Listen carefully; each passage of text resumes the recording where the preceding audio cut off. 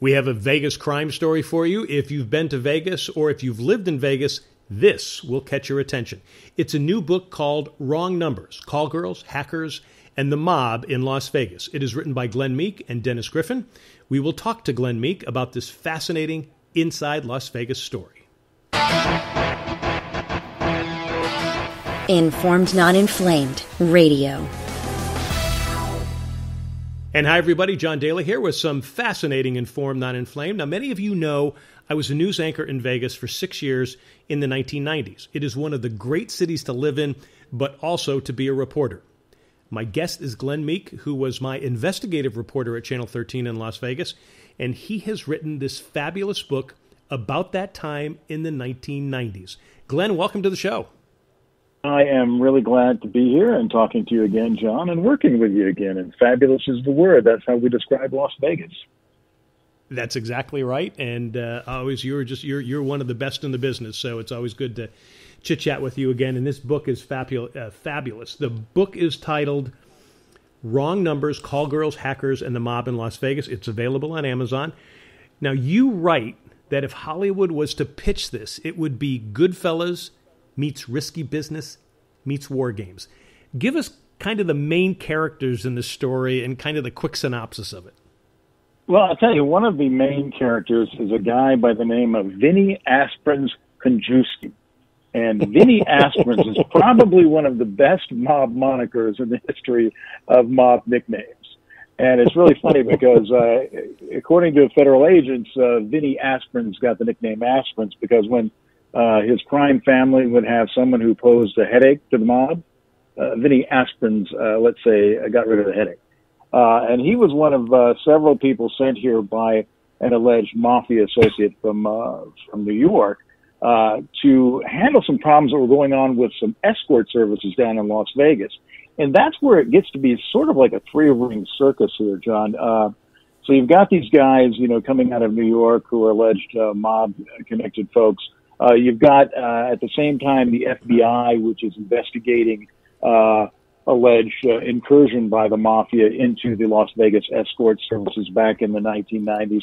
And then you've got the escort services themselves who say that they are being targeted by a mysterious hacker who would divert their telephone calls. And, essentially these escort services, or also called out-call entertainment services, would nominally be a company that would send, let's say, an exotic dancer to your hotel room, right? You'd find the numbers from the phone book, or you'd find them from these pamphlets that were handed out on the street, Las Vegas Strip. And then you would call this number if, let's say, you wanted some female companionship. And everybody pretty much knows that escort services aren't really there for people to be arm candy. And largely, these so-called exotic dancers were doing something other than dancing, unless, you consider the horizontal bop a form of dancing. So you see what's going on here. Anyway, these services were complaining that some sort of hacker was taking their calls. And, let's say you wanted to call Sexy Sally's escort service, and you dialed the number for Sexy Sally's. Well, the phone call wouldn't go to Sexy Sally's. It would go to Swinging Susie's. But you wouldn't know that as the customer, because these places never really identify themselves. They just say, "Hi, how can I help?" That sort of thing. So all these services were thinking, "Hey, you know what? My call volumes are suddenly dropping. We used to have let's say a prize fight in Las Vegas, whether it's like Tyson Holyfield or something like that, and all these services get a lot of business on those weekends. Well, these guys suddenly noticed that no one was calling their services. And it was as if someone had hacked into the phone system and triggered the call forwarding features of their phone, and then untriggered them after, let's say, an hour. So that they stole a portion of their business, but not all of their business. And so one of these guys that owned a service had some mob connections, allegedly, and he goes and he seeks out a person who is connected with a mafia family in New York and starts complaining about this. And that's why they send these guys down to Las Vegas to sort of sort this out, figure out where this guy is, who this computer hacker is, and if it's really going on, they want this guy to work for them. Okay, make him an offer he can't refuse, so to speak. Meantime, you got the FBI, who's been looking into whether there's been some compromised local police officers in the Vice Squad. They've got an agent planted in one of the escort services pretending to be a manager. And the owner of that escort service is actually working as a confidential informant for the FBI. So you have this other interesting angle of what some people would look at and say, oh my gosh, one of the weirdest undercover operations in maybe FBI history. Are the feds running an escort service? And people looking on the outside look at that and say, it's pretty close to me. Of course, the Fed, the agents say, no, we avoided any aspects of prostitution. But there are a lot of people who thought, you know what, these guys look like they're really edging up to the line. And so that's what was always going on with this book. As the feds try to find out what the alleged mobsters are doing. The alleged mobsters are trying to find out where this computer hacker is, who he is, and how he's doing this. And the escort services are just trying to stay alive. And, they feel like they can't go to the police because, much of their business is actually illegal prostitution as opposed to actual people going in doing exotic dances. So that's what the nature of the thing was. This is like the definition of FUBAR. It was a giant house of mirrors. And again, this is happening in the 1990s when the internet was relatively new. And no one really knew how to combat cybercrime, okay? And again, just like any sort of new type of crime, you often see people victimized who are in a business that's either illegal or quasi-legal. A lot of people consider these places quasi-legal. That, they're legal on paper, escort services, alcohol entertainment services, yes, they're legal on paper, but what normally really happens with these is something that's not legal, it's illegal. So you had a lot of people who were reluctant to go to the cops. So, some of these people, they went to the next best thing. They went, to mobsters or someone else that they thought was going to be able to sort of sort this thing out to help them. And that's why this thing got really complicated, and the FBI had a hard time following who was going where and, who might really be doing this. Wow, and they could have gotten sucked into it as well. I want to get more into the story, but what to me is how fascinating this is, that it's just really being revealed. Now, how did you and Dennis actually stumble onto this story that happened almost 20 years ago? Yeah, actually, John, I covered this originally when it happened in 1998 in Las Vegas, and there was a number of arrests and indictments. And eventually, all of the players took plea bargains, and they all went to prison. So a lot of this never came out because there was no trial. I have been fascinated by this since it happened because it was one of the first times that I actually ran into cybercrime. And again, it was a fascinating cybercrime because you also had this, it wasn't just cyber crooks, putting skimmers in ATM machines to record credit card numbers. These were people intercepting phone calls. You're talking about possibly the telephone system, at least at that time, being subject to hackers and the very integrity of our phone calls, whether they're business calls or people. If you can divert one, you can listen in. So there was this whole idea of intercepting and redirecting phone calls, and the idea of whether or not law enforcement at that point was prepared to deal with something like that. And frankly, it doesn't appear at that point they were. And so a lot of things actually happened as a result of this. People started to take this sort of crime more seriously, and also look at how it might be used to, victimize people who don't feel comfortable going to the cops. We are talking to Glen Meek. He's an investigative reporter who worked with me in Las Vegas, along with Dennis Griffin. He has written this book called Wrong Numbers, Call Girls, Hackers, and the Mob in Las Vegas. You can get it on Amazon. And Glenn, you can also get it off your website. Is that right? Yeah, well, it's on the Wild Blue Press website. That's the publisher, Wild Blue Press. It's one word, Wild Blue, and then Press, second word. But yeah, they have it on the website as well. And some other stuff. You can look on the website, not only see the book, but we have some photographs there, some of the mugshots of some of the various people who got busted in this case, and also some other peripheral people who surfaced during the investigation. Okay. And also, you sent me a great link in the video. I'll actually put that on some of the posts. Is that video also on any of the websites? Not yet. That we just actually completed that, so you're one of the first to get that. But that video does. It's about 2.5 minutes, under 3 minutes. It really sort of tells the story of what's going on, and you can you can see who the players are and how this works, and also hear from some of the people who are actually involved in it there. We have some what we call sound bites or audio clips from some of the retired FBI agents who worked it. You can hear some of the conspirators talking about some of the things that were going on. Wow, that's what's so fascinating. Cool. All right. Cool. I'll post it on there when we post this interview. Just if we can go back to the fact that again this happened 20 years ago, and you're just coming out with the book. Why is that? Is it that people are just finally talking about it, or is it we're finally just understanding? Because you were working on this for so long. How come the book just comes out now? Well, I'll tell you, I spent about 20 years actually collecting evidence on this, because again, it all didn't come out in a trial because there was no trial. Everybody took a plea bargain, people went to jail, and people forgot about it. Now we've got the agents, all of the agents, for example, who are involved have now retired. So they feel, more free to speak about what had happened. We even talked to one of the guys who was caught up in the crime and actually did prison time in that. And so people are they're less reluctant to talk about it. Over the course of the years, also, I've been able to just, collect more and more and more on this just because I was fascinated by it. And it was one of those things that just sort of happened. And then I had been actually talking with Dennis Griffin. Dennis' role was more essentially as an advisor and editor on this. He did not cover it back in the day. He is a true crime author, but he had a residence here in Las Vegas where he would, spend summers. He was kind of a snowbird type person.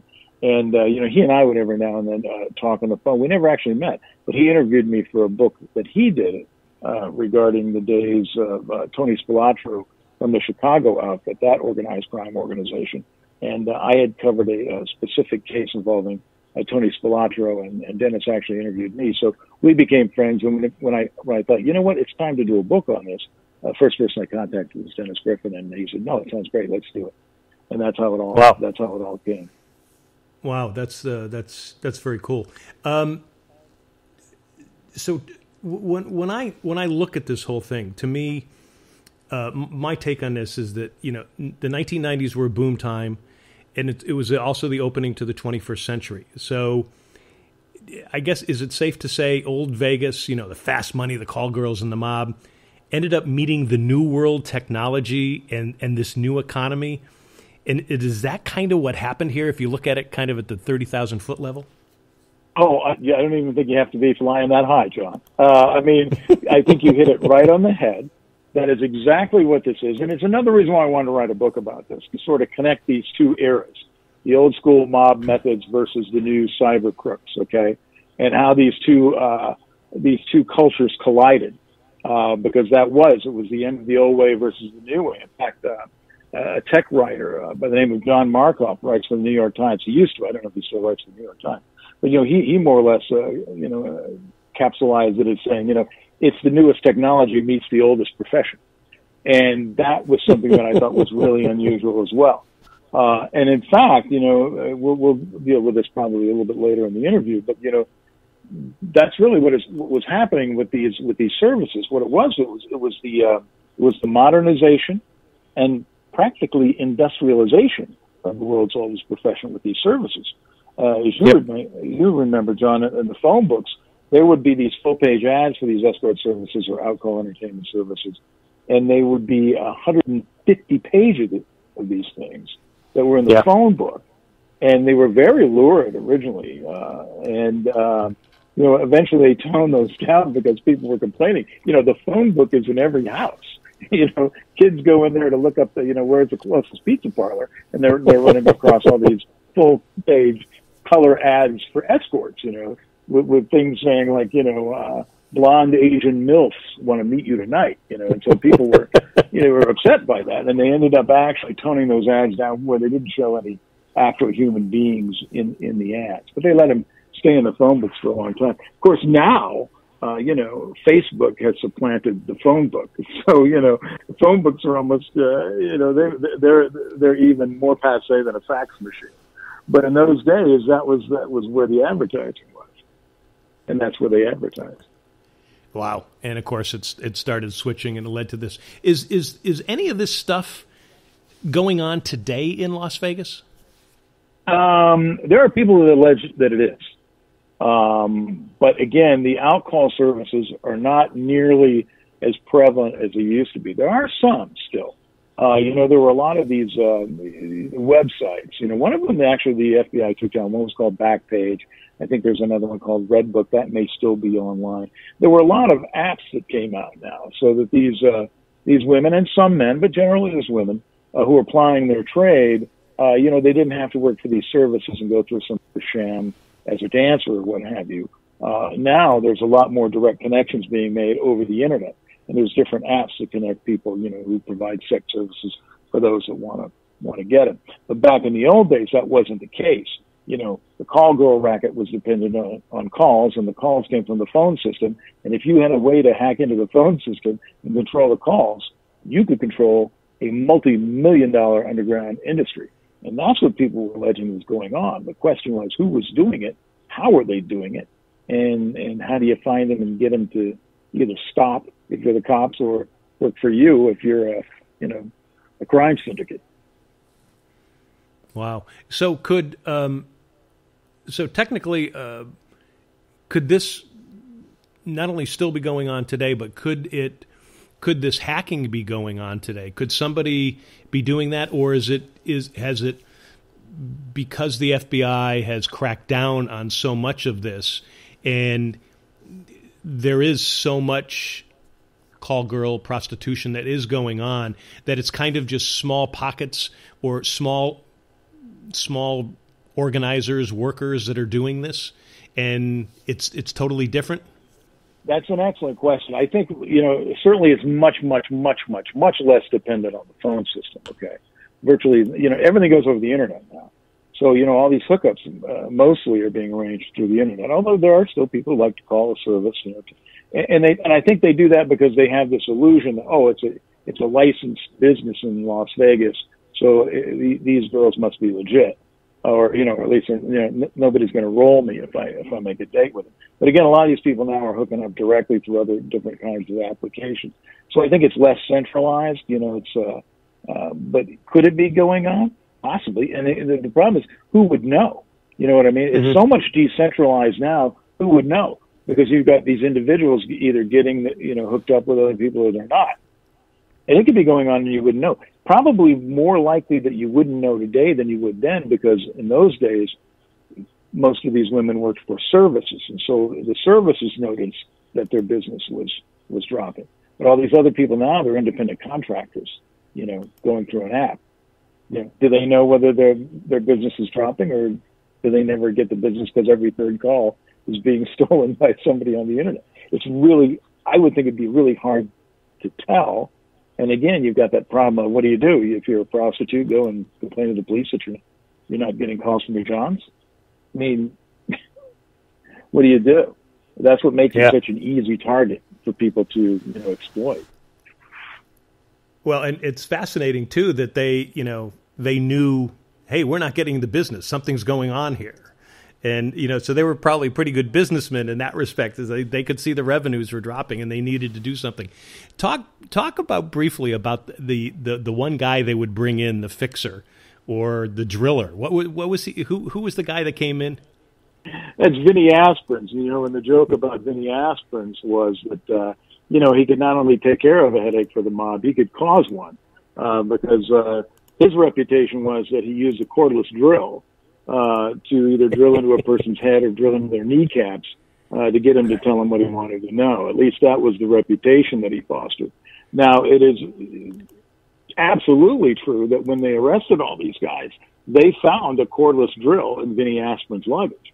Now, as one FBI agent told me, that's not the sort of thing you bring on vacation to Las Vegas. So it was quite the thing to discover. Now, whether he ever actually used that, I've been told by some of the people who actually knew him that it was just something that it was a convenient, sort of a convenient rumor to have floating around you if you needed to get things done and get people who didn't want to talk to you. But nonetheless, he certainly did have a drill when when they arrested him, it was in his luggage. He didn't have it out using it, but he did have it in his luggage. British tabloids, they actually dubbed him the driller killer. He himself now, he died in prison actually while serving a sentence for this caper. Wow. We're talking to Glen Meek. He's an investigative reporter who worked with me in Las Vegas, along with Dennis Griffin. He has written a book called Wrong Numbers, Call Girls, Hackers, and the Mob in Las Vegas. You can get it on Amazon. Glenn, I know when you and I were reporting together, the mob was kind of losing its grip, at least from the gaming industry. Is there still some form of organized crime happening there? I mean, all places have crime, but is there any form of organized crime there in Las Vegas now? Yeah, there's organized crime in Las Vegas. There's organized crime probably in every major city. I think what you're looking at here now, though, in Las Vegas and probably most of the other major cities, is transnational organized crime groups, as opposed to, let's say, the old-fashioned La Cosa Nostra or the mobsters that we're familiar with from, Goodfellas and that sort of thing. Or even Las Vegas's, own roots with, the Kansas City mob and the Chicago outfit and some of those traditional American mob groups. Very little of that left in Las Vegas anymore. There might be some isolated pockets. There for a while, there were some of those guys that were doing, things with, topless clubs, things having to do with the sex industry. For some reason, that's one of the things that they were very interested in and were very successful at for the longest period of time. But from what I have seen and talking and both, covering it and talking to law enforcement officials, and then having some experience myself, as you know, I was an investigator for the Federal Public Defender's Office for 7 years. Mm-hmm. We had some of these people as clients who were accused of being part of these transnational crime organizations. You see a lot of credit card fraud, especially those associated with some of the former states of the former Soviet Union. People that have, these forgery laboratories that are making phony credit cards after stealing people's, confidential information, social security numbers, things of that nature. You see a lot of that, which is organized.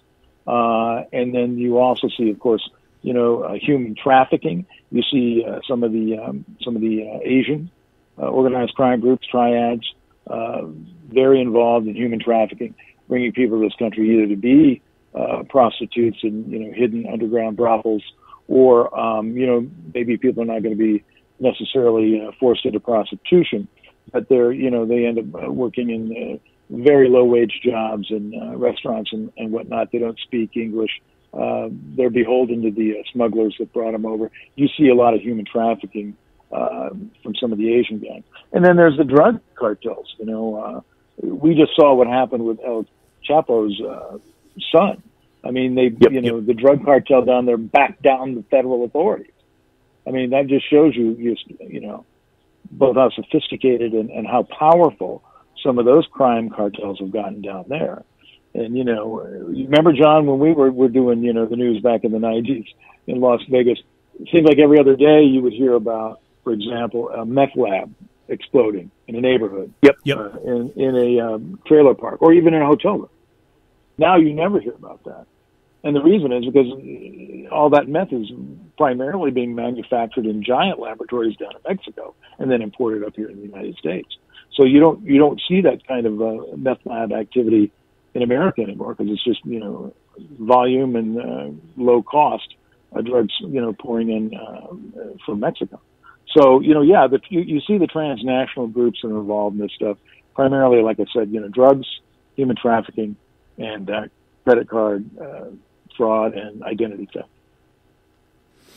So does Vegas and people who are going to be listening, and I always tell people, Vegas is a great place to go live. Is this dangerous for the average person in there, or is this just in separate areas that people would say, I'm not going to go near there? It's not. Well, I mean, if you're down on the Strip, you're pretty well protected. And there certainly any big city in America, and Las Vegas has become a big city, which it wasn't that big of a city when you were here working with me in the old days. But yeah, I mean, there are certain places, but I mean, drugs are, unfortunately, drugs are surging throughout the entire country. We might have probably, and I don't have any statistics to back this up, this is just speculation on my part, but I wouldn't be surprised if this is the kind of place, because we have so many hotels, so many casinos, where you got people that are, using high amounts of credit, things of that nature, that you might there might be more of a danger of your, PIN getting compromised or scammed. Mm-hmm. I would suspect that there's maybe a incrementally higher danger of that, but not generally. It's, any more than anyone else. That's the problem. You've got, this stuff is really widespread anymore, unfortunately. So when you go to Vegas, check your credit card is what you're saying. Actually, what people need to do. Well, you should do that no matter where you go on vacation. But it's a vacation spot, and that's people tend to some of these grifters and some of these people that are trying to victimize people. They do tend to try to aggregate in tourist spots, and whether that's a Cabo down in Mexico, whether that's Las Vegas, or whether that's any other big tourist town. But we are a big tourist town, and people do use a lot of credit here. And so it's something definitely to be, something cognizant of. Just, protect yourself to the extent that you can. All right. Talk briefly, because we mentioned about prostitution, and everybody seems to have this idea, Nevada allows prostitution. In Las Vegas, which is Clark County, prostitution is illegal. Now, if you go to Nye County, Pahrump, it is legal out there, and it's regulated. So what's interesting is that I can remember an undercover investigation you did on prostitution. And to me, it was one of the most amazing stories, and it's one of the stories I remember most about my time in Vegas, because there was a young woman who the cops nabbed in the midst of soliciting sex in a hotel room. And this gal, she looked like a farm girl from Kansas, and she actually allowed you to interview her on camera in the hotel room. Give us a scenario, and does stuff like that actually happen today? That's another good question. I tried to sit down with some Las Vegas Metropolitan Police people to interview them about that and see what the differences are today versus in the past. In the past, it was a really big deal. These alcohol services that we talked about, they had 150 pages in the yellow pages in the phone book. They had all these pamphlets being handed out by armies of, what they called smut peddlers, or some of them were called hand billers. You remember that. Anybody who's been to Las Vegas probably in the last 20 years probably seen them on the Strip. A lot less of those now. And in fact, when I checked just to see how many licensed, escort service / alcohol entertainment services there were, there's maybe a third of as many as there used to be, or maybe even a quarter. So the services are not as prominent as they used to be. And again, I think that's because, the people sex workers who want to get their services marketed are going either directly to the internet or using apps or some other websites that they can hook up with people on. So you don't see that sort of, one-on-one personal interaction there. Whether that's still going on, what they call these, I'm not even sure whether Metro Police do what we call room setups, and that's what you're talking about there. That's where the Metro Vice detectives would go undercover. They would rent 2 rooms in, let's say, a major hotel. And in one room, they would put an undercover officer pretending to be a John, pretending to be some guy in town from out of town, and he would call one of these numbers from the phone book or one of those pamphlets and get a woman to come up to his room and then see whether she was just going to do a dance or propose sex. And that's what that's what we did in that particular case. They had an undercover camera in there. We were monitoring from the adjacent room. And of course, that's the first thing she does. She comes in and she literally says, "We're not here to dance. We're, dancing gets us into the rooms." And then, the guy, "Oh yeah, that's great." And then they talk. She says, "Okay, I got to get agency fee." And that's for those escort services. The service gets a fee. It was in those days, I think, $250 right off the top. And she said, "Okay, now I'm just going to put this away. That's for the service that refers me. Now you and I can make a deal for whatever you want, all night, 2 hours, blah, blah, blah." And that's what they would do. And then these Metro detectives would have all this being recorded on hidden camera. They're monitoring in the next room. And then actually they would usually let the woman take off all their clothes, and then they would rush in. And of course, the nominal explanation for that was that they wanted to make sure she didn't have any weapons on her, and that also they didn't think that she would be more docile and not try to hurt anybody or try to dash out the door in that condition. So that's what they would do that, and then they'd bring them in. The other officers, when they come in, they'd book them.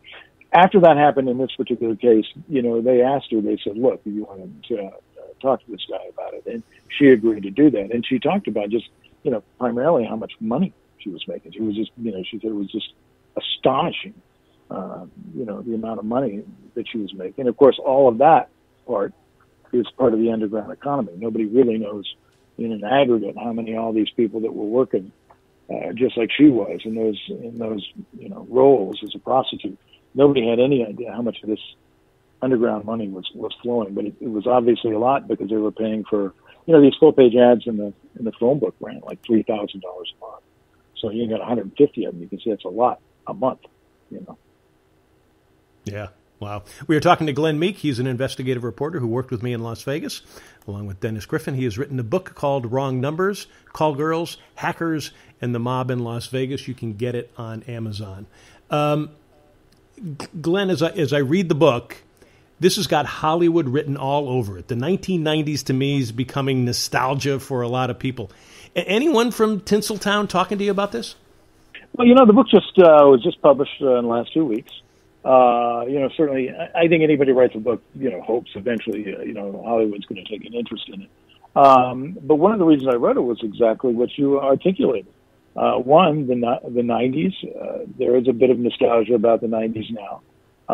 It is a very unusual mob story. I think it's one that I think that younger people will appreciate because, they're into computers and data processing and they're concerned about, hacking and that sort of thing. It's not a typical, this is some wise guy who grew up in the 50s, in the heyday of the mob or whatever, and it's his, single source tell-all memoir. This is a more sophisticated story involving, this clash of cultures between the old style and the new style and cyber crooks versus, mob methods of crowbars, versus hard drives. And that's another reason why, I decided to write a book because I thought it would be a nice way to bridge those two generations. Yeah, nicely done, really. So you're still living in Vegas. We talked a little bit about the difference of the crime or the crime that's still happening there. Give me your impressions of the city today and how different it is for someone who lives there now compared to maybe years ago, someone like me, as far as just living there. Is it, I know it's booming and it's growing. Is it better or is it totally different? Las Vegas is always reinventing itself. So every, certainly every generation, or maybe every 20 years or so, there's a completely different Las Vegas. It is absolutely, I think, different from when you and I were there. And I came in the mid-'80s, and it was, the explosive growth was ongoing at that point. But there was still a lot of the old vestigial Vegas-type atmosphere around. I mean, you could go to a place like Binion's Horseshoe and meet all these crazy characters in the middle of the night having their $2 steak and eggs. Everybody comped everybody. Everybody knew somebody in the casino business. And, if you wanted a show, you picked up a phone and said, hey, can you give me 2 tickets to this? And, yeah, you had 2 tickets waiting at will call for you. Now, they charge for everything.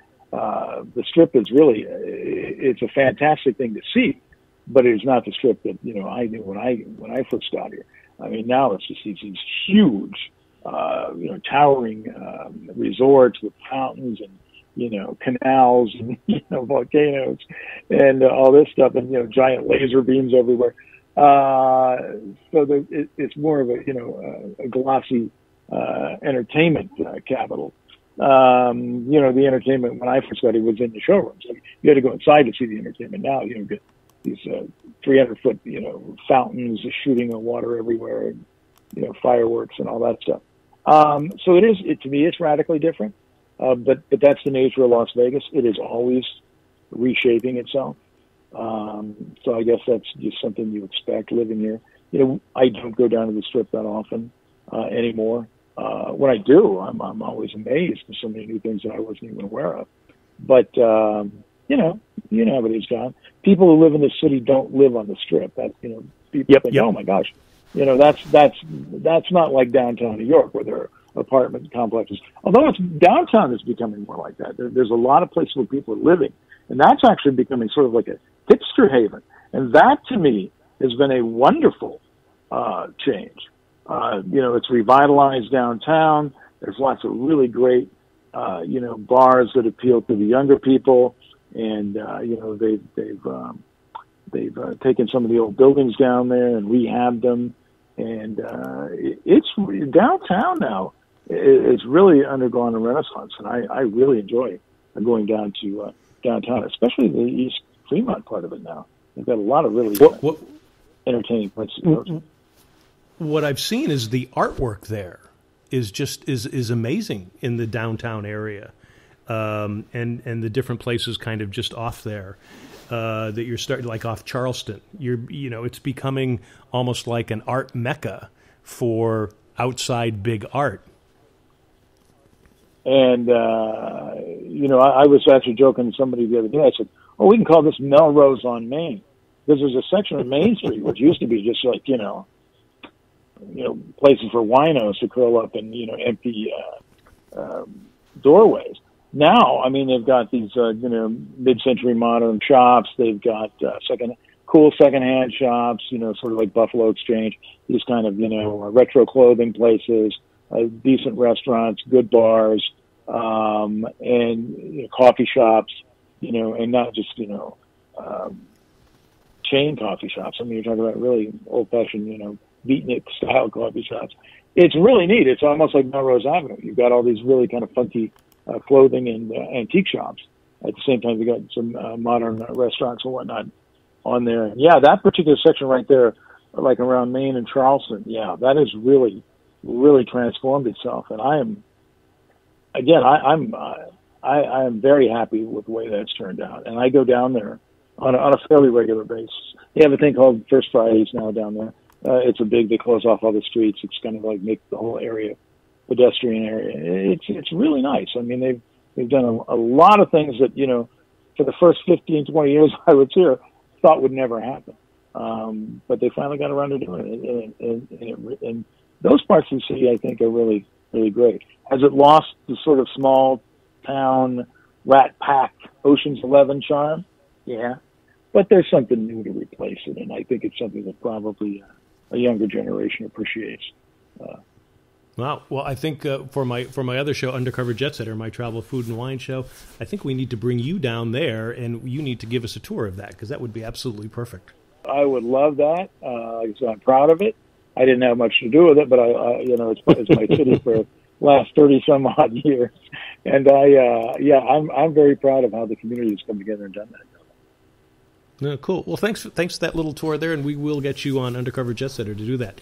We have been talking to Glen Meek. He's an investigative reporter who worked with me in Las Vegas, along with Dennis Griffin. He's written a book that you should pick up. It's called Wrong Numbers, Call Girls, Hackers, and the Mob in Las Vegas. It's a great crime story, and it'll tell you about the history of Las Vegas. It'll also tell you about a lot of the history of how technology changed, especially in the 1990s there, and what happened as we got into the 21st century. You can get it on Amazon. Glenn, always great to talk and reminisce with you. Good luck with the book. Right back at you, John. I really enjoyed being on the show. And folks, thanks for tuning in. You can catch me on Facebook at Informed Not Inflamed and John Daly's Las Vegas, and on Twitter at John Daly News, and check out our show Undercover Jet Setter. We have plenty of travel, food, and stuff like that on Las Vegas. All you have to do is go to our YouTube channel. It's youtube.com/undercoverjetsetter. We will catch you next time. For more on John Daly, go to informednotinflamed.com.